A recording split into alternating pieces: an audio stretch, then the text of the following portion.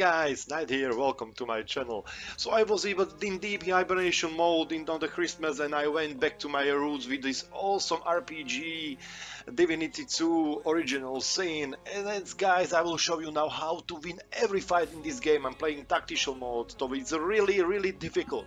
So as you know, every major battle starts with a conversation with the boss or with the NPC. But what you can do, you can swap to another character of your party, so you can keep the NPC engaged, and you can customize your party, and you can detach all your party members to freely walk around the battlefield, and you can prepare the battlefield for you to make it easier.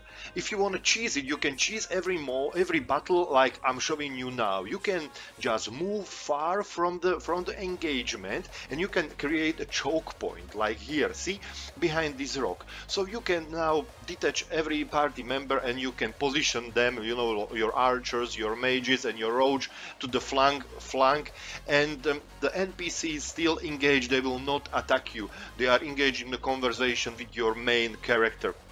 And now your main character can end up the conversation, and you can you know, drag him back to the party. But before I proceed with this handy little trick, I will ask you, if you are new to my channel, subscribe, hit the subscribe button, it's for free. Don't forget to hit the bell button so you don't miss my big 500 subscriber video. The link to the video is out, so the link will be somewhere here on the screen. Leave me a comment so you can join the giveaway, and hit the like button. It takes only a second of your time, and it's for free. Or dislike if you dislike this video. Okay, let's do this. So as you see, guys, positioning your party to the choke point and drag the enemies is very helpful, because those enemies will come to you one by one as they spawn on the battlefield, and you can just 1 or 2 turn kill them one by one. But if you wanna really enjoy the game, really enjoy the tactician combat, I will show you how to prepare your battlefield on the beginning. So as you see, I can freely move my players. So I will put my rogue, that is undead Fane, and he's undead, and he can regenerate health on a poison. So I will put him on a poison environment, so he can get the poisonous buff, so he can be healed every turn. It's really helpful. And we're going to engage the mage enemies, or the enemies that have low physical armor. Just remember, play by the armor, okay? Attack low physical armor with your physical attacks, and the low magical attacks with your magical attacks, okay? I'm going to position my ranger on an elevated spot so he can have nice view, and I'm going to put my my sorcerer, my wizard close to the spot where the ranger will spawn. As you know, guys, you can load those fights, so after you lost the fight, you know what kinds of enemies and where do they spawn. They will always spawn on the same positions, so you can prepare your fights accordingly. Okay, so you now see I position my elemental mage to the spot where I can reach all the actually the whole area, and I can prepare area. So what I'm going to now, I'm going to create the water surface for my ranger summoner that can summon the incarnates on a water surface. All my enemies will be fire based, so they will have water. Their water resistance is -50. So basically, when I summon those incarnates and those totems on the water surface, I basically kill everything in a few shots what appears next to them, because I will nuke them. As you see, you can put all 3 totems there, but they will not stay, because they stay only 3 turns, and but I've got 2 totems and 1 incarnate there, all water based. So basically that melee skeleton that has low magic armor is basically dead, because I can 1 shot or 2 shot him with those elements. As you see, guys, those enemies are on the same level as me, but they are tough as hell. They are really tough. High armor, high physical armor, high magic armor, and especially a lot of HPs. So you have to prepare your battle accordingly. So now you see I'm going to I'm going to proceed with this fight. Fight started, and who is starting at the moment is starting my incarnate. And yes, you see how big damage I did to his magical armor with just one hit. Okay, and we still did not use our totems. The totems are attacking automatically, but with any kind, with any party composition, you can prepare your party. You can prepare the battles before.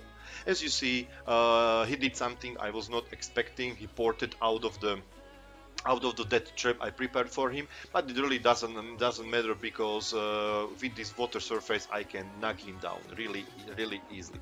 So now I'm going to use my roach, and I'm going to kill this sorcerer because he has really low physical armor, and with this physical armor I'm just using adrenaline and just porting behind him with backstep, and I look at it, I just literally killed half of his HP and his whole armor with this roach. It's awesome. Just use adrenaline backstep, but don't attack with roach on an enemy that has high armor.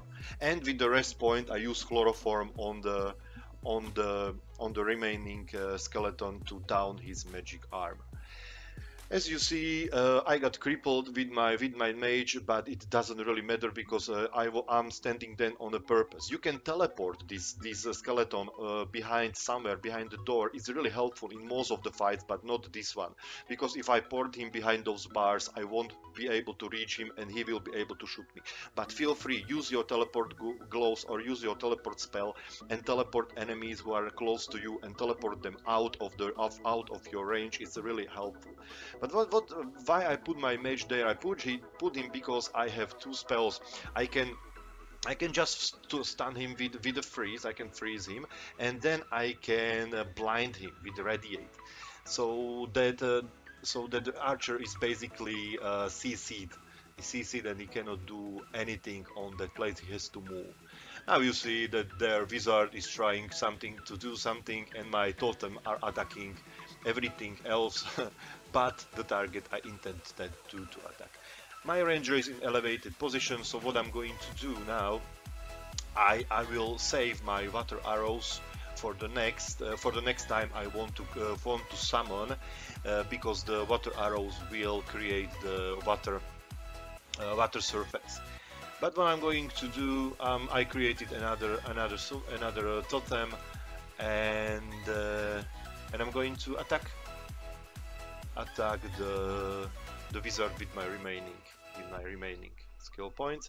But before I buff myself and creating another totem. What you want to do, you want to use your range or melee buff on your incarnate. It really helps a lot. So we are going to attack this mage. As you see, not so good attack, and we're going to proceed with the melee fighters to finally kill this mage. I'm always investing. I'm always memorizing some of the spells that cost only 1 point, because many times you will leave your turn with only 1 point left. So it's really good to have something like 45, so you can spend those points on. As you see, I cannot hit this. I cannot hit him from the far, but I casted my ranged buff on my incarnate, and I still can attack. And you see, I killed a lot of mage armor from this ranger, and he is basically dead. Now I'm going to concentrate with my ranger to this wizard, and unfortunately I did not kill him. I did not strike critical, and it was really unfortunate for my roach, because he get like nuked at the moment from the ranger, from the enemy ranger, and as you will see in a while, he will die because the wizard will one-shot him afterwards. But I'm continuing to nuke all those weak HPs, and as you see, because I'm attacking with magic spells, I'm totally ignoring his armor. So again, attack those enemies who have large amount of physical armor, attack them only with magic, and reversed, enemies who has high magical damage, attack them only with physical damage. So now you see I'm going to finish this mage that causes so many problems. My ranger is down, but I will summon him. I will summon him in a second. It's a really tough fight, you would not believe this, and so you have to be really tactical, and you have to think when to retreat, and you have to plan up front. Divinity Original Sin is a really good game if you love tactical and old school RPGs. So now I just revived my skeleton roach, and I'm going to continue with this battle. So this is it, guys. This is it. I think I showed you everything you need to know to overcome every encounter in this game. Just remember, plan accordingly, plan before the fight. Memorize the spells according to the enemies you will encounter them. You can cheese them by lure them to your traps, or you can keep the NPC engaged in conversation, so you can divide and you can prepare the battlefield for every engagement.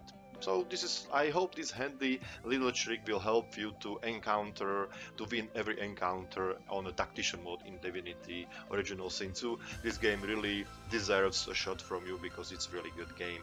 Alright guys, so this is it.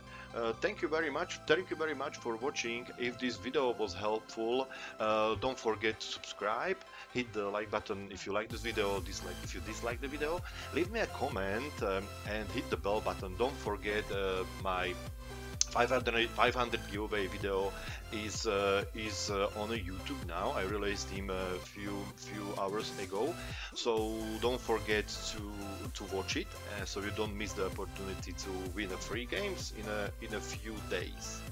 And that's it. As always, have a good one. Bye bye.